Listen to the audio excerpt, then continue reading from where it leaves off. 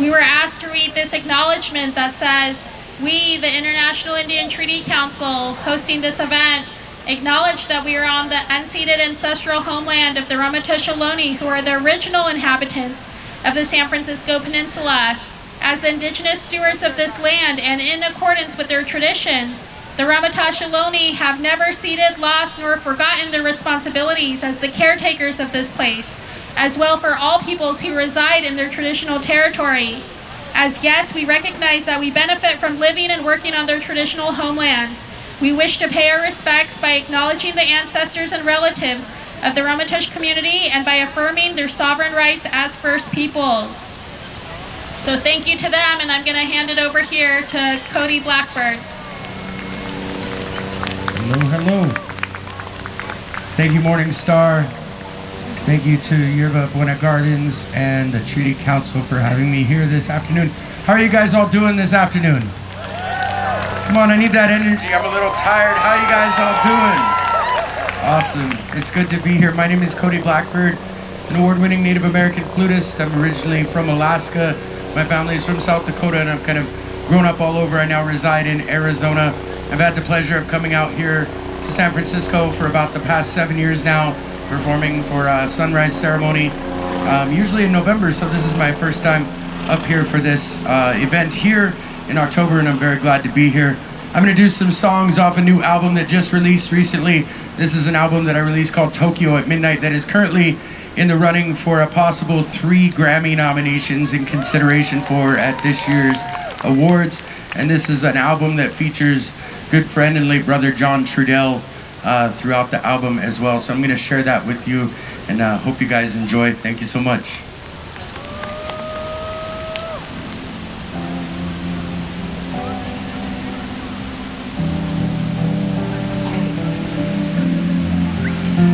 It was President Grant who said, "If you kill the buffalo, you will surely kill the American Indian people." So it's been in the cards. We know from the beginning of contact that the mission was to erase, destroy, and eradicate our people and our history from the face of this earth. What they didn't realize is they buried a source of our food, our spirituality, our lodging in these mass graves alongside of our people. That they were just planting a seed that would sprout up and be spirit food for our indigenous youth today, so that they may regain their culture, their languages, their dances, their ceremonies, and who they are as indigenous peoples. So from Mauna Kea, Hawaii, Standing Rock, North Dakota, Shinnecock, Long Island, all the way up to Arctic Village, Alaska, all the way down to Tierra del Fuego, we stand in solidarity as indigenous peoples of this world. And to our non-indigenous friends, we say kindly to you, you can stand with us as allies, or please move out of our way, because we are not stopping.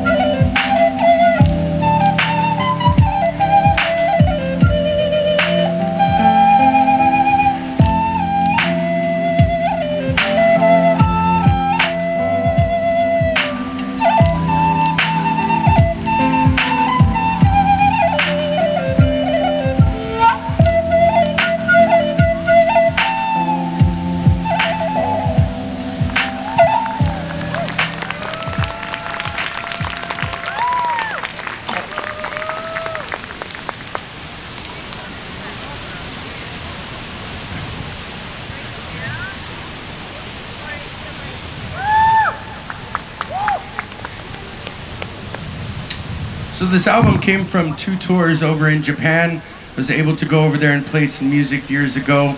And as I was traveling around Japan, we were in Nagoya at this time. And I was looking at this old building and I made the comment, I was like, wow, for being so old, this looks so new. And they said, well, that's because it is new. It had to be rebuilt after the war. And I started to understand as I would visit the monasteries and I would visit and talk with people around Japan that the U.S.'s motive of operation has always been to find the heart of the people and destroy it. So whether it be sacred sites, temples, shrines, that's what they went for. Just like they did with our people, because they knew that that was a way to make us weaker, because that's who we are as people. Our spirituality grounds us. And so that was the inspiration for this album, was understanding those parallels around the world of how we've all gone through a similar struggle as indigenous peoples of the world. So this next song is called Tokyo at Midnight.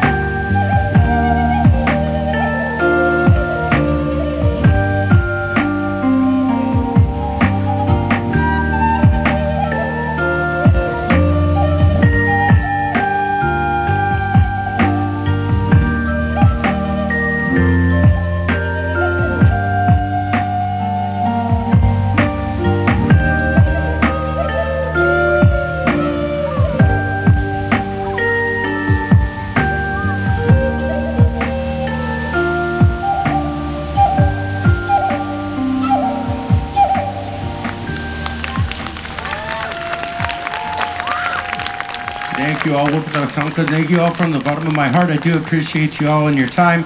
If you like the music that you heard, my booth is just right over to my right. Your left, I've got a variety of CDs over there, both solo and then my band Blackbird. We've got some CDs, including the one that was recently featured in Rolling Stone magazine for our collaboration with Grammy Award winners Portugal the Man. So if you want to come see us over there.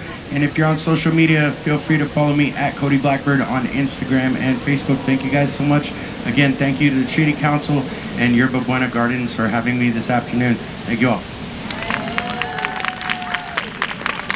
Thank you to Cody Blackbird and his band. Please visit his booth. Please visit our Indigenous Justice booth here on the far end and visit the International Indian Treaty Council booth. All of these vendors came out to share with you today. They've got some really great goods and products, so please visit them and contribute to them for making their way out here with us today. At this time, we're going to bring out Zabenapo dancers and singers, and we're going to have them come up at this. Maybe we can get some mics out here on the front of the grass area and have the dancers right here. So thank you so much to Zabenapo for, they also drove down early in the morning. They've been traveling a lot and have come to share these songs and dances and this good medicine with us today. So a big O for them.